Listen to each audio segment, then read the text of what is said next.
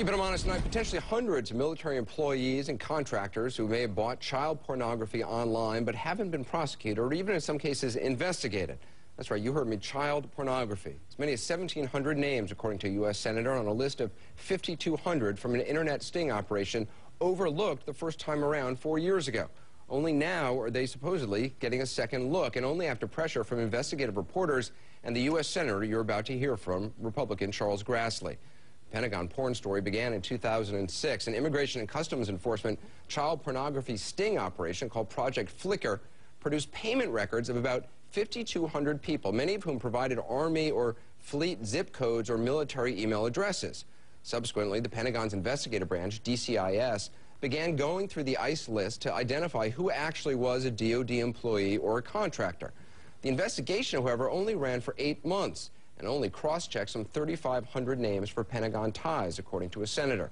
According to DCIS documents revealed in a Freedom of Information Act request, out of that 3,500, investigators uncovered 264 employees or contractors, including staffers for the Secretary of Defense and contractors at the NSA. 9 people had top security clearances, but only about 20% of those 264 people were completely investigated. Fewer still were prosecuted, and after about 8 months, the entire probe was halted. It left about 1,700 names totally unchecked, 1,700 alleged kiddie porn customers, an unknown number of whom may still work in some capacity for the Defense Department. Late last summer, after investigations by the Boston Globe and Yahoo News revealed the figures, a Pentagon spokesman promised to reopen the investigation, conceding that DCIS had stopped due to lack of resources. DCIS says it is now revisiting all 5,200 names, telling Senator Grassley's staff they've now identified 302 employees or staffers. The Pentagon's IG telling us, and I quote, "Any suggestion that the DoD Office of Inspector General or its criminal investigative arm, the DCIS, is not taking Operation Flicker and the issue of child pornography seriously is in error." But Senator Grassley says he is still not getting the cooperation he needs from this Pentagon. I spoke to him earlier. Senator Grassley, you were told that 5,200 Defense Department employees had allegedly purchased child porn, and yet you're saying only 3,500 of those names were cross-checked by a defense investigator to see if they were really DoD personnel. That's mind-boggling. Why weren't all of them cross-checked? Well, we don't have an answer to that question, but it's quite obvious that the other 1,700 should have been cross-checked, and that's one of the answers to my questions that I want answered, and the implication of our questions is they ought to be cross-checked. We ought to find out, because we're talking about not just general pornography here. We're talking about child pornography, and child pornography, taking that down is a crime.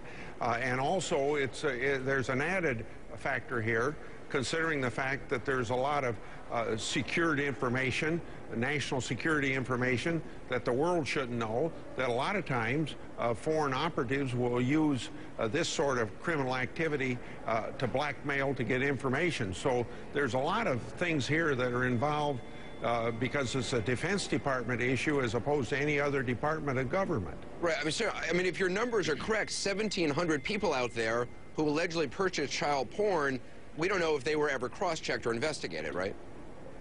That's true, and there's been some other names in the hundreds where there's the names have actually been given out that we don't know what's going to be done about them. Now, there's some reason to believe that it's a criminal act. It's been so far since it's happened that they could be stale. Maybe you can't have criminal prosecution, but we would be looking at administrative action to be taken against these people. And I want to know who they are and what administrative action's being taken. Yeah, because what's even more startling is that of the 302 people confirmed as DoD personnel or contractors, only 70 of them were actually investigated. How is it possible that all of them weren't investigated? Well, here's, I think, the thing that overrides everything you just asked, and that is we ask criminal investigators in the Division of Defense that does that, the extent to which supervisors of these people knew that this was going, and the criminal investigators couldn't even answer that question for us when we had a briefing from them. So wait a minute, so you're saying we don't even know if the supervisors of these people were told that their employees may have downloaded child porn? That's the question that my staff asked of the criminal investigators, and they could not answer the question whether or not supervisors had been informed of this. And if supervisors don't know about it, you know, it's a bad environment that things like this can happen in the first place, and worse, that it's a criminal act when things are downloaded. Until you started raising this issue, I mean, this investigation was closed by the Defense Department. They only investigated for about 8 months. Do you think the Pentagon just didn't take this seriously? Well, it's quite obvious that they didn't take it seriously, because it wasn't only that I was asking the questions. It wasn't until it started getting questions from people like you who are journalists that this got their attention, and we got any consideration and reopening of this in the first place.